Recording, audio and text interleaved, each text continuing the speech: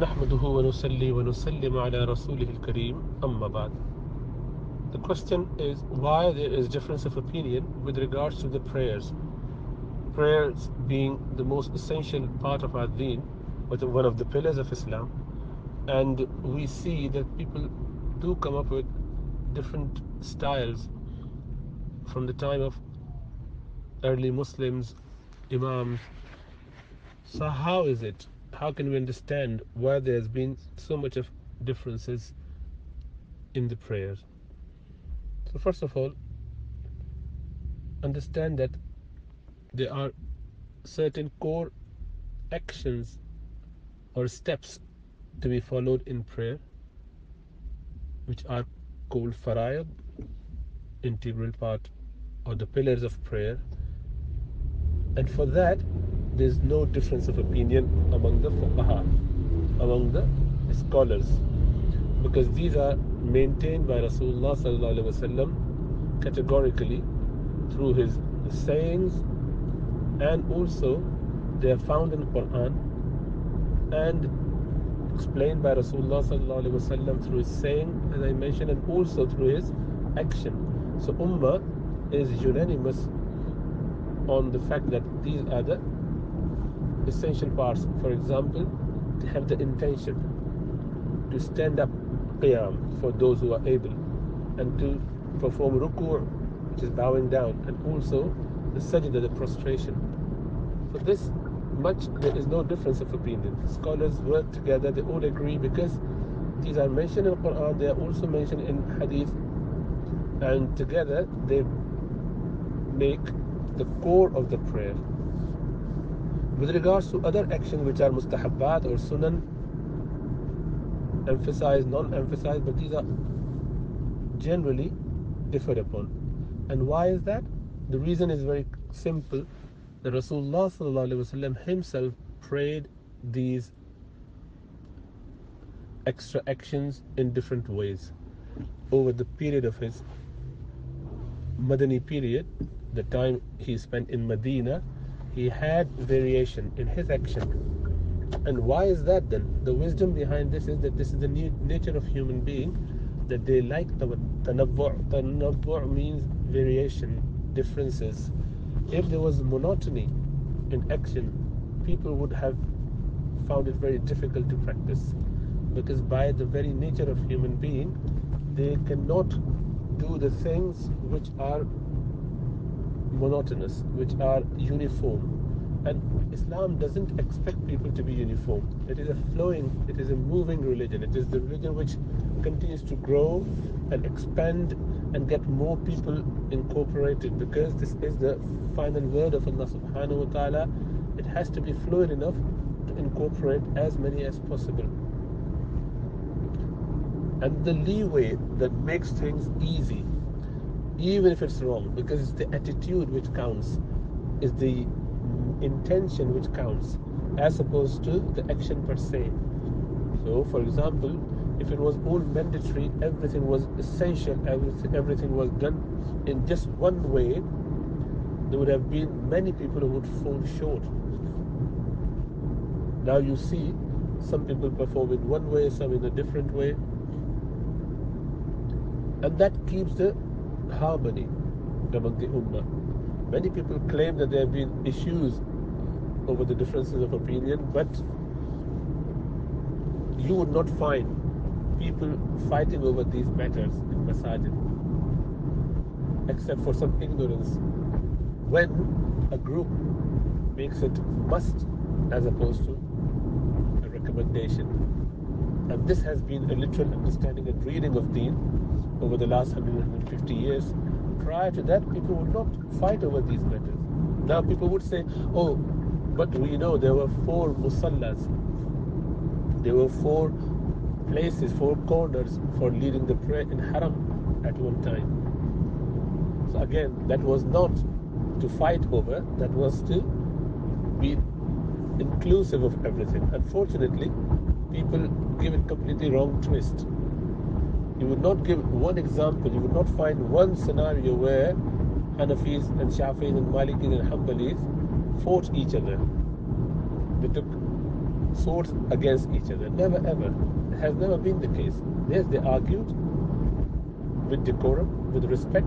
Ulama, they would write against the opponent's views, proving that that was wrong, with the possibility that they may be wrong as well. This is why in the legitimate difference of opinion there has been no censuring. People say, oh, your view is wrong. But no one considered other imams' view to be wrong for them. They say it's legitimate. They have got the view. They have got the basis for it. We do not accept that base, but they are qualified and they have to have it. That is why when Imam Malik rahmatullah was asked by Harun al-Rashid, and he was the Khalifah of the time, rahmatullah, he said, oh Imam, why don't you just compile a book which has all the opinions, like all the correct ways, most authentic according to you, and I would distribute it among the ummah, and I would make it a must for people to follow, and we would not have any other opinions floating around. Imam Malik said, not at all. Not at all. He wouldn't do it. He said, no, it's not permissible. I can't do it. Allah subhanahu wa ta'ala wanted this religion to be much more open and inclusive. And we know of various narrations. There are Sahaba in Medina after Rasulullah sallallahu alaihi wasallam passed away who would never do Rafa'ul Yadayn, raising hands while going into ruku, while going in the sajda. And at the same time, the Sahaba in Mecca, they would do it. And they are both considered to be valid opinions. Now, which is preferred over the other? That is the discussion, as opposed to something being fard or wajib or must or not to carry out haram or no. It has never been the discussion among A'immah. That is why no one censured others. Likewise, for example, Fatiha, the biggest discussion is about, which is the biggest difference as well, is on Fatiha Khalf al-Imam, reciting Surah Fatiha behind the Imam. And even in that, Imam al-Shafi'i said you have to do it. And Imam Abu Hanifa said that you shouldn't do it. And yet, if someone has done it, Imam Abu Hanifa said your prayer is still valid. No one asks you to repeat the prayer. Imam Shafi'i doesn't say that anyone who follows Hanafi fiqh and they perform their prayer is invalid. He said according to them it's fine, but they shouldn't be doing, because according to us we follow this particular opinion. So they had legitimate differences of opinion based on various narration on the matter, because it is agreed upon by the consensus of Ummah that Rasulullah sallallahu alaihi wasallam used to have raising the hand, Raf'ul Yadayn, even between two sajda, even before salam, and then subsequently he abrogated it. He said it, no, leave it, don't do it. So he is the one who sallallahu alaihi wasallam initially did it and then changed it. And there has been similar issues. So you would find apparently contradictory narrations on the same matter. But that is the very nature of the fluid religion, where you keep the certain boundaries a little bit looser so that you can incorporate as many as possible. Otherwise, if you keep it very hard and fast, people would run away. Likewise, you would not see ulama fighting over these matters. Now, Imam al-Shafi'i rahmatullah alayhi, he came to visit the ulama and the people of Kufa, and then he came to the place called A'zamiyya, which is where Imam Abu Hanifa rahmatullah alayhi is buried. That was his place, his maqam, and there was a masjid there. So it was announced that he would lead Fajr prayer there. So the Hanafi ulama who used to live in and around Kufa, they all traveled to come and pray behind Imam al-Shafi'i rahmatullah alayhi. When Imam led the prayer, according to him it is sunnah mu'akkada to recite qunut in the second rak'at of Fajr prayer throughout the year. So he led the prayer, Fajr prayer, and he did not do that Rafa'ul Yadayn, and he didn't do that qunut in Fajr prayer. When the prayer finished, the local and the people who came from around Kufa to the masjid for Fajr prayer only, to pray behind Imam al-Shafi'i, have the privilege and honor of that. They said, Ya Imam, you didn't do the full yadayn, which you say that we should do. You emphasize on that. Imam Shafi rahmatullah responded saying, I didn't do in honor of this Sahibul Qabr. He pointed to the, graveyard where Sayyidina Imam Abu Hanifa rahmatullah is buried, saying that this Sahibul Qabr, me, the Imam, is in that grave and I'm in his area. So I would rather follow his view, and I didn't do it to honor him, to respect him.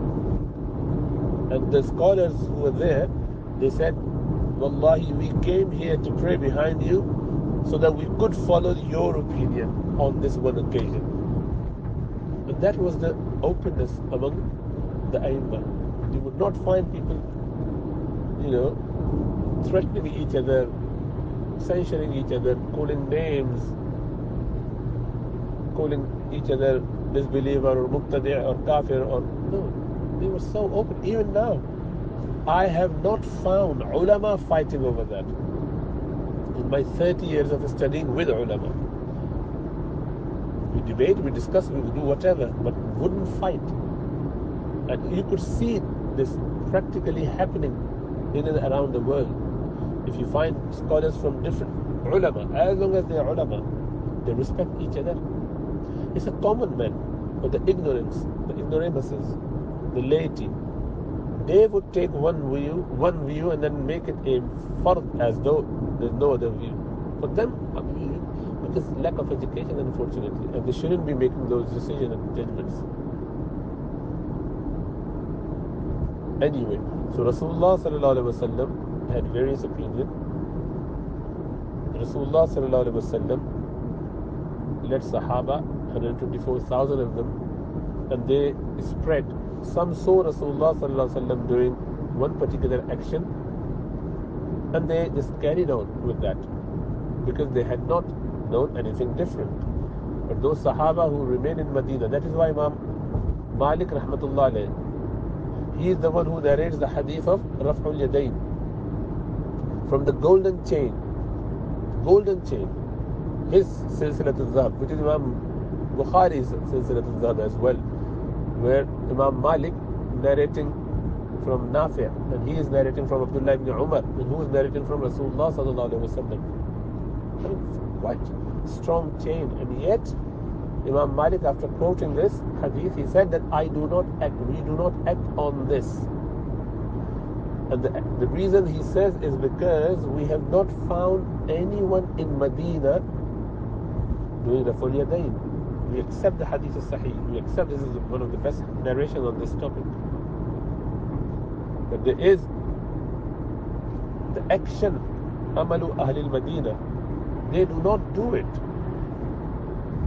So we consider that to be abrogated by the amal of Sahaba and their students Tabi'in and their students Atba' Tabi'in. Otherwise, as a whole, Ummah cannot leave it behind. Imam Abu Hanifa rahmatullah said, we know of 500 Sahaba in and around Iraq. They wouldn't do Raful Yadayn. Based on that, we do not do it. We know the hadith is sahih. We know there is a hadith. We know Rasulullah sallallahu alaihi wasallam did it. Now, what was the last action? That's to be discussed. That's not clear. That's differed upon. So the dispute is on which is the preferred, which is the best way. Had it been a must action of the prayer, some of the Imams would have taken it. None of the Imam has ever taken Raf'ul Yadayn to be part of the prayer, integral part of the prayer, which makes your prayer invalid if you leave it. None of the Imams took that position. Out of 4 Imams, definitely. Other may be rarity here and there, but Allah didn't preserve those opinions. Those opinions are gone. So that is very clear to us. It is not about the uniformity. It is about unity that Islam is interested in.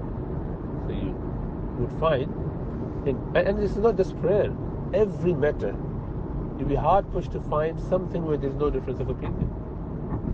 And that's in human nature. You would always have variation. That is why Islam survived that long, and it will continue to until the end of time, inshallah ta'ala.